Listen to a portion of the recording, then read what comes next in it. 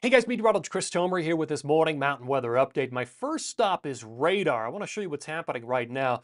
Look at the rain and the snow up there in northern Wyoming and parts of Montana. Very high snow levels. I talked about this the last couple of days. We are seeing snow, but only at the higher elevations. In fact, let me show you what it looks like up at Big Sky right now, up at the ski area. So it's all rain lower on the mountain and into the valley, but there is snow up there. You can see the white near the top of Big Sky up there. Let's go down to Jackson Hole. It is rain at the base area and see how wet it is, but it is snow higher on the mountain up on Rendezvous and the view back to Cody Bowl. You can see it's snowing right here. Not talking about huge accumulation, but nonetheless, it is snowing up there right now. Now, my focus for this update is mainly going to be on the next storm system. What I was showing you was storm one. The next one is storm number two, and that's mainly going to affect Colorado between Saturday afternoon, Saturday night, and Sunday morning. So 921 into 922. An area of low pressure is going to spin up, strengthen, and force a development of some upslope precip over the top of Colorado's Continental Divide and the Front Range high peaks. And there could be several inches of heavy wet accumulation with a rain snow line with that storm running at about 9,500 feet. Initially, it may be higher, but then I think it's going to fall to about 9,000 to 9,500 feet for the duration of that storm system. All right, let me take you over to the jet stream forecast and just show you how all this is going to be supported. So you can see the next storm system, the dip in the jet sitting over California. Now this one's going to go further to the south.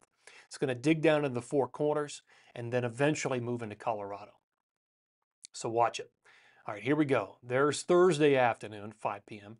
Here's Friday, and there comes our low heading towards the Four Corners. You can see the dip in the jet. Now this is Saturday at 5 p.m.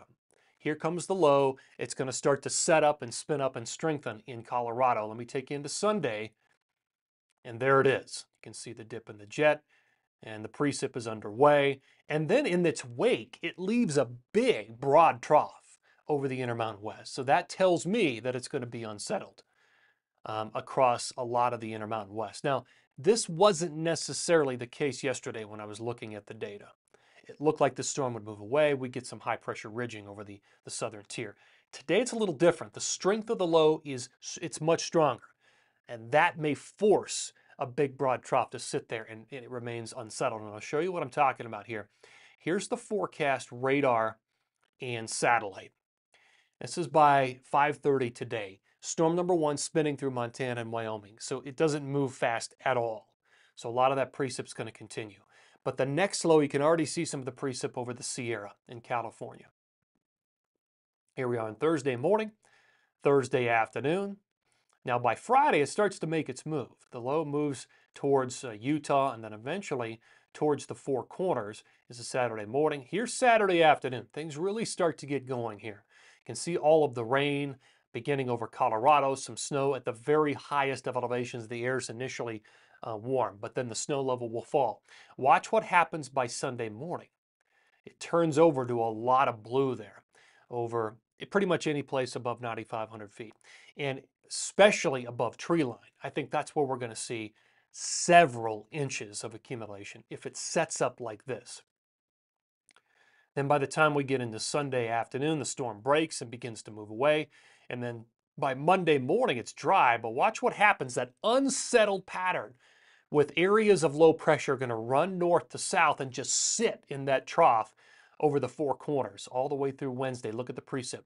Wednesday, Thursday, and again by Friday, another area of energy dropping south and just sitting there over the Four Corners. So it really sets up a longer term sort of unsettled pattern. As far as accumulation goes, a little bit of leftover snow there through parts of Wyoming and Montana today, but the bullseye is obvious. It's right there in Colorado. And again, that happens Saturday afternoon, Saturday night into Sunday morning. In fact, let me zoom it in for you. Pretty impressive. In some cases, the magenta color would be a foot of snow or more. And that's mainly above tree line. Continental Divide of Colorado, Grays and Torreys, Beardstadt, up towards Loveland Ski Area at the very highest of elevations. running over Berthoud and then up to Long's Peak, some of the Indian peaks, especially up towards Cameron Pass. You can see the purple area banked up against those areas. Now at lower elevations, significantly less snow. So on Vail Mountain, high on Vail Mountain, maybe 6 inches. High on Breckenridge, say high on Peak 9, maybe 6 inches. Significantly less as you drop down I-70 towards Echo, maybe 1, 2, 3 inches through Idaho Springs. Much, much less in those areas. Everything is still very warm, lower at lower elevations. But nonetheless, and I don't want to forget about Leadville and the Saguache. If you drop down towards Leadville and the Saguache and the Collegiates, you're probably going to see 3 to 6 inches of snow accumulation higher up. So we've got quite a bit of action here in the forecast for this weekend in Colorado. Pretty exciting stuff, guys. Thanks for tuning in here. Always appreciate it, and take care.